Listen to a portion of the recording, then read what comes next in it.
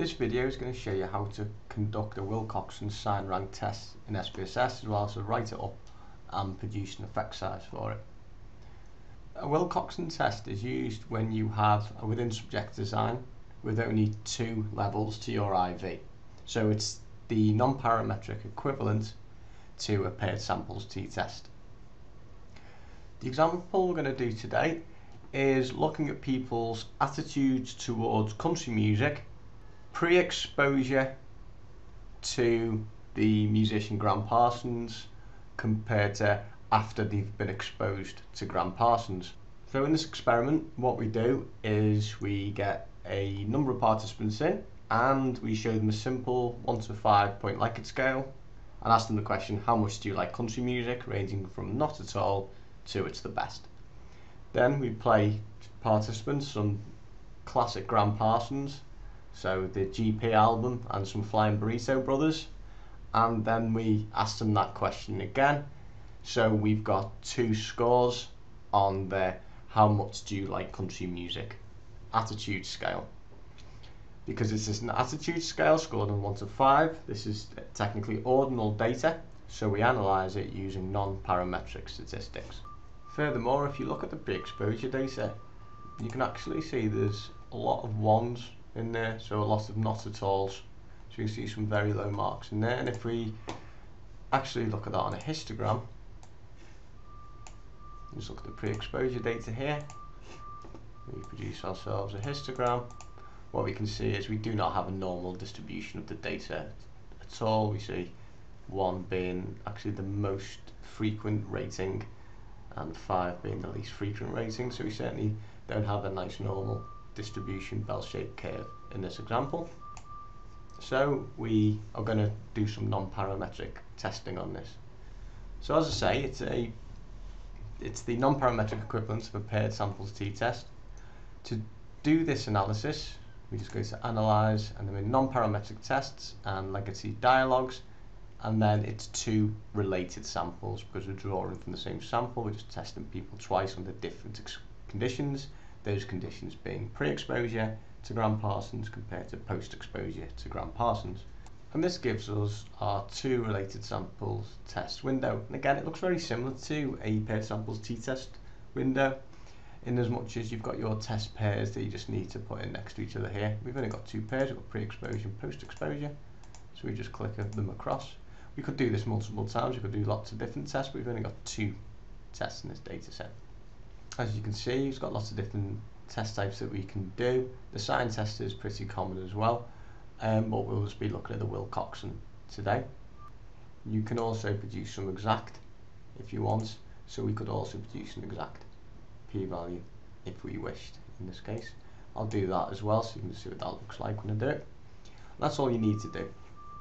So we simply click OK and then we get our Wilcoxon output. So this is the ranks table.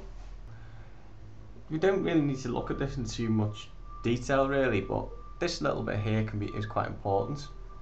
This sort of explains which condition has the more positive attitude towards country music, because we can interpret this in a relatively straightforward way because it's got this useful key below. So we've got 10 negative ranks, and we've got 45 positive ranks and 9 ties. So what are negative ranks? Well, a negative rank is when the post-exposure scores are lower than the pre-exposure. So that would be indicative of people getting a worse attitude towards country music after listening to Gram Parsons.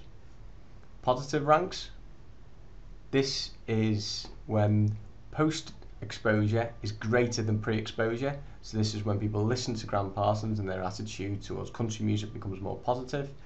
And then ties, which is coded as C, is simply when the two things are equal. So this is when we have no change in attitude at all.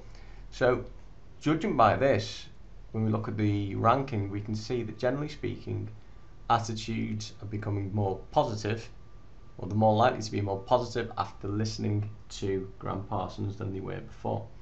Of course, that's just very descriptive, and the reason we've done this test is to produce our Wilcoxon Signed Ranks test.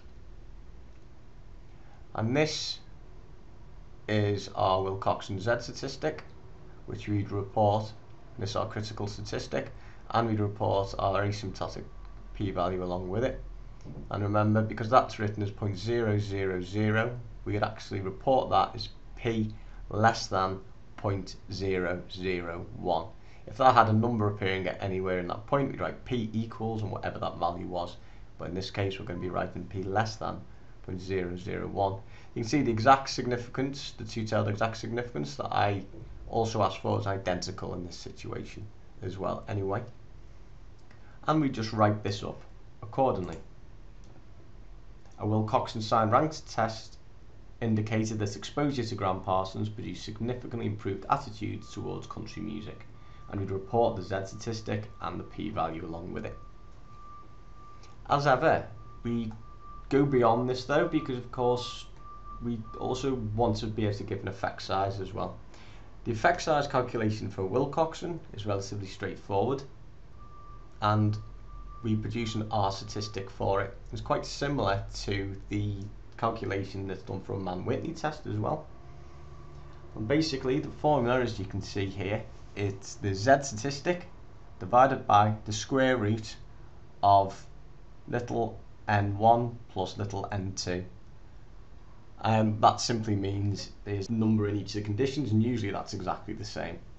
So in this case, if we look at our raw data, we've got 64 in each of our conditions, and usually, almost always, when you've got missing data, you're going to have exactly the same number of people in each condition. So that gives us 128, and we just simply follow the formula as below, and that will produce us our R statistic of 0.45, and we can add this to the end of our sentence. So not only can we see it's a highly statistically significant result, we can also demonstrate to our readers what this effect size is. And if you want to interpret this effect size using the standard language of effect sizes, we can look at this table. Based on this, we could make the conclusion that we have a moderate or medium to large effect.